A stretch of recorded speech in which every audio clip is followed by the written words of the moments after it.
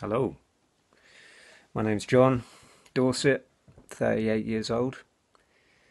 Want to show appreciation to Anna Breeze for the campaign. I think it's a really cool thing to do to hear a variety of voices across the UK to spread this idea that the mainstream narrative that we're expected to buy into isn't widely accepted, despite the premise of the narrative being that this is somehow, a consensus that, we all need to muzzle up and accept the new normal, when in reality, more and more people, presumably, more and more people are seeing through the lies, and they've had enough.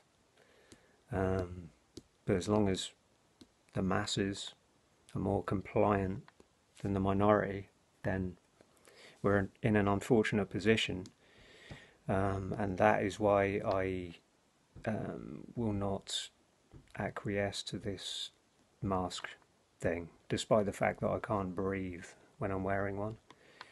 I refuse to be put in a position where I'm told and forced to wear one. It's it's not right. You know that from the beginning, the whole virus situation. Granted, there is a virus. I'm not going to be denying that the virus exists or any of that nonsense, but we've seen the data now, we've seen the statistics, we've seen the graph, where the graph is basically flatline single digit deaths across the entirety of the UK at the point that mandatory masks come in. You know, it's nonsense. It's completely ridiculous.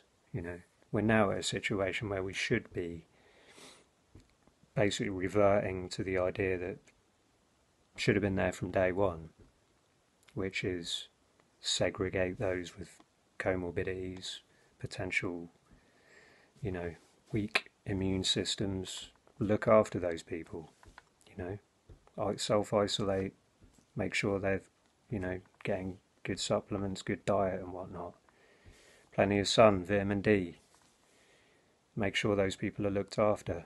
The rest of us, it's your choice, it's your decision, how you act, what you do, how you behave, what you wear. No government should be telling us to wear a muzzle on our face. No government should be, making vaccines mandatory, which is coming down the line. That whole discussion is coming. It's obvious.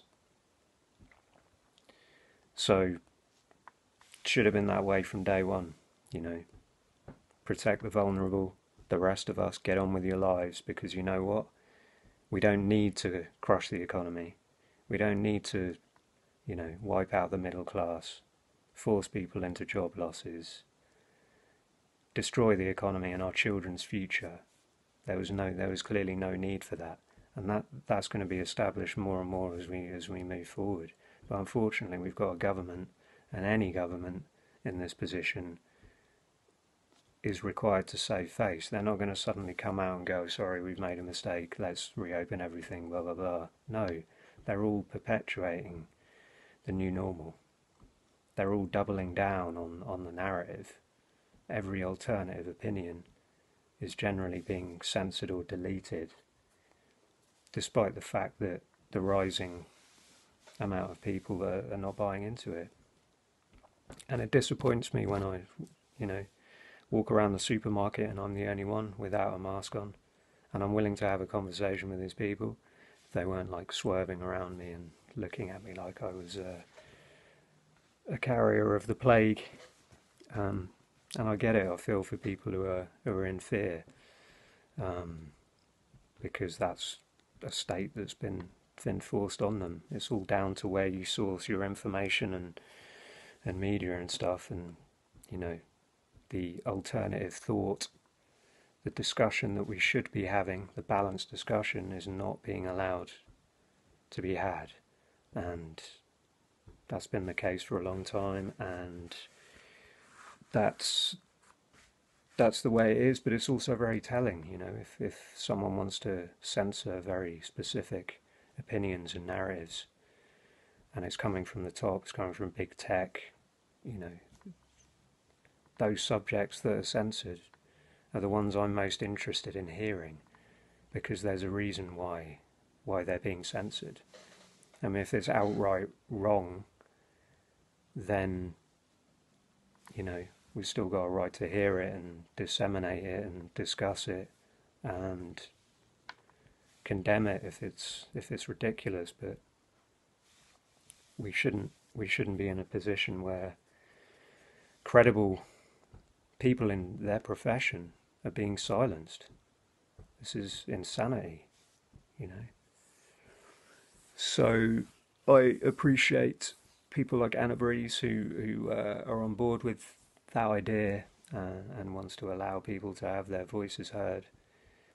And yeah, keep it going.